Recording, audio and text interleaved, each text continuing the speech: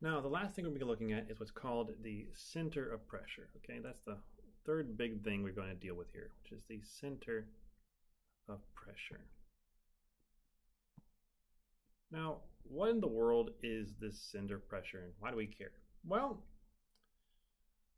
I'll go ahead and give you an idea. So first off, let's do it through an example. Let's imagine here that I have a plate, okay? I have a plate right here. There it is. And it is covered in a big heaping helping of snow.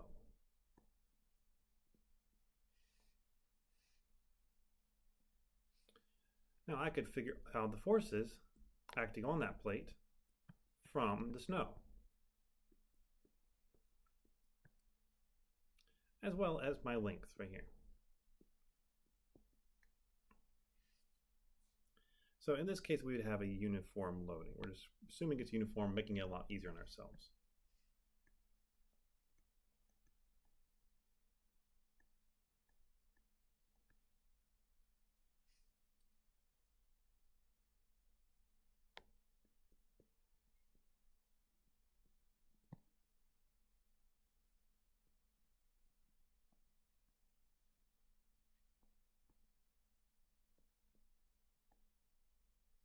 Ooh, terrible handwriting there. Sorry about that. I want you to know my handwriting is better than it comes up here. It is just the computer killing me. Okay. Now, if I want to, I can calculate the moment at any particular point.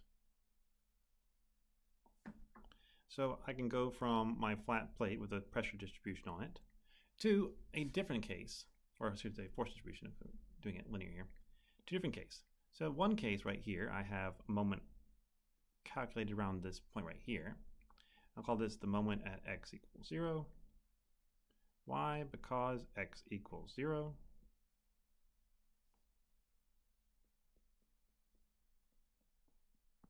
There we go. And what I'm going to find in this case, if I calculate it, because I've got these forces going all the way down there, is that my moment at x equals 0 is not going to be equal to 0. It will have some finite value. However, I didn't have to choose that point. I could have chosen anywhere else I wanted to. And so in the second case, what I'm going to do is I'm going to choose to take the moment around the center. So right here, take my moment right there. This will be the moment at x over 2. Or sorry, goodness. X is equal to length over 2.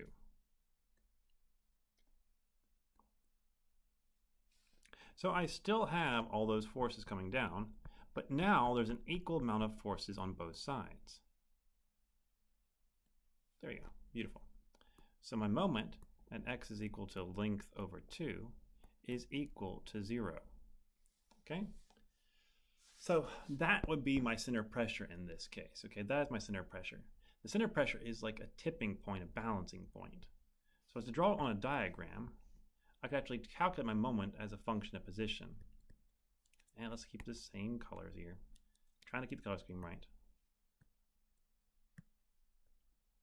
And what I would see is that there is some point where it tips. In this case, that point is at L over 2.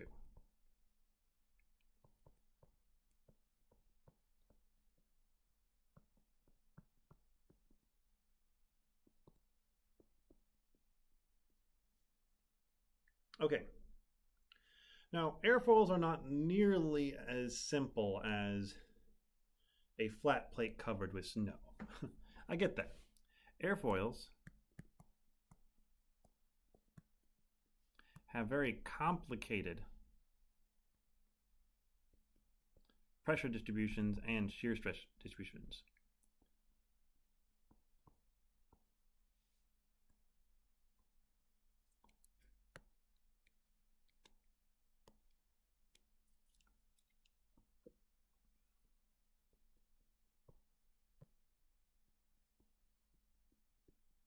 And we've seen that through my beautiful pictures in the past. You know, we have the airfoil, we have our distribution of pressures around it,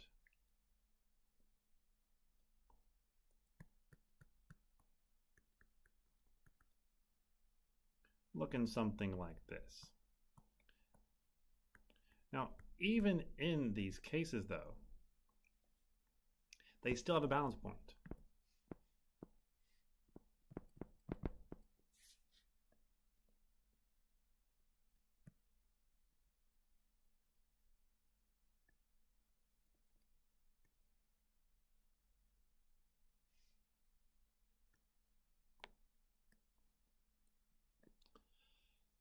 So how do we find that? Well, it's not terribly difficult. Let's just go ahead and define some terms. I say it's not very difficult. It's not very difficult by equation. So first off, this XCP, as you saw earlier, that is equal to our center of pressure.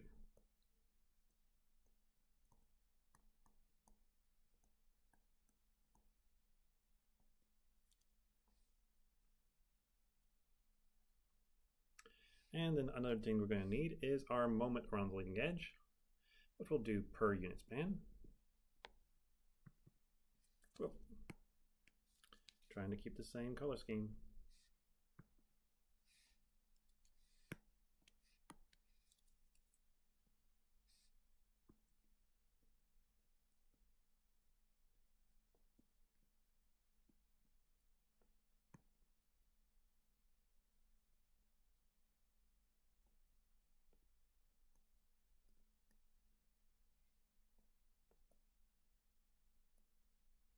There we go.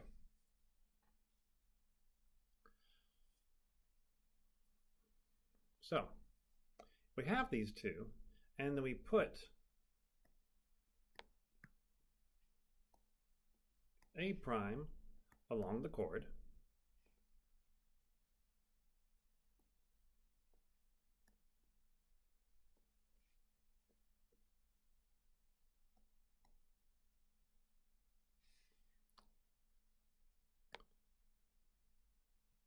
If that's the case, then N prime must cause our moment.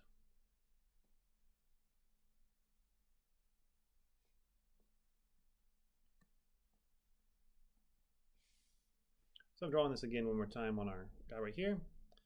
So here is our chord line, and I'm saying that A prime is on that chord prime, and since that chord prime goes through the point we're taking our moment about right here, A prime cannot cause the moment around the leading edge because its distance, its particular distance is 0.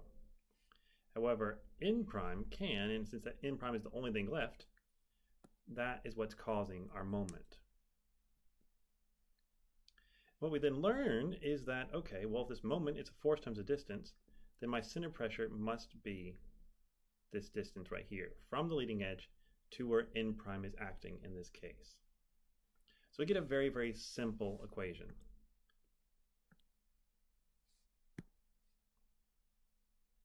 Since my moment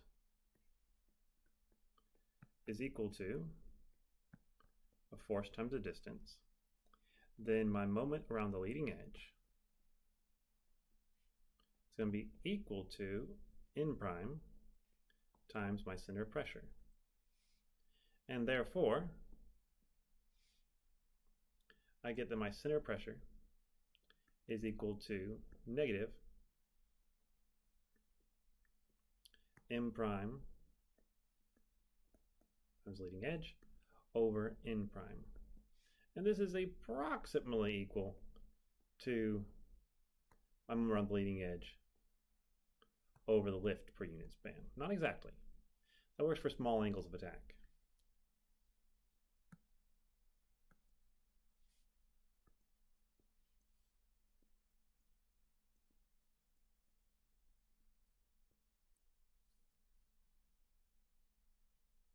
So great, this is super easy, all nice and happy and good.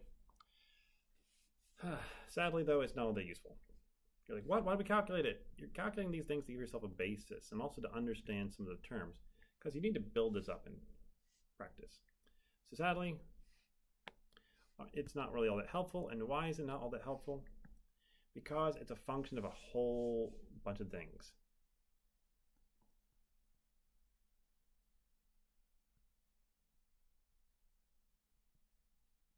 And it moves.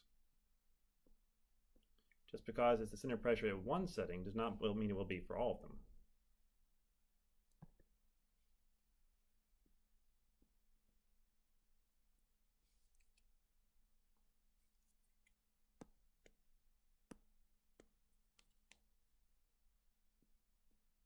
There we go. So be something like this. XCP is equal to a function of a lot of things, like velocity and pressure and the shear stress and everything else that can come in there that can cause slight differences in the pressure distribution and the forces. And you're like, okay, well, how do I find airfoil performance if all this stuff can change? Well, to sum it all up, in practice, like I said in our very first lecture, if I can actually write,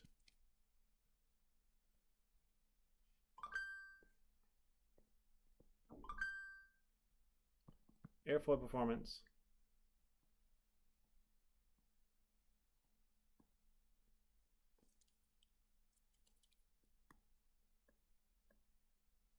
is already documented.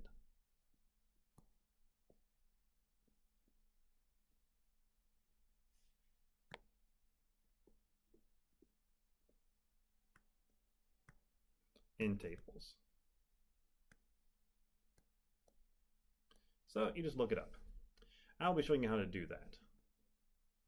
And we usually look at it in terms of lift prime, drag prime, so drag per unit span, and our moment at the quarter chord. Why the quarter chord? We'll find that out eventually. Per unit span. If you look there, you'll see various diagrams that look kind of like the following. As a note, this is, if you want to look at these right today, you can go to airfoiltools.com. I'll be showing you how to do that eventually. And you can actually see all kinds of data for all kinds of airfoils there. That'll be very important for us as we go forward. Okay, something like this. It's looking pretty good.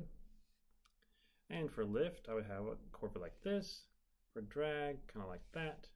And for moment, something like this. Angle of attack.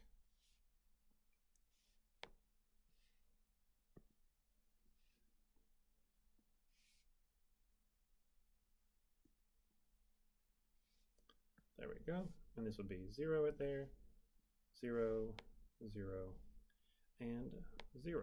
Perfect. So you can see all the kinds of things on airfoiltools.com and other websites like it. And we'll see how to do that later.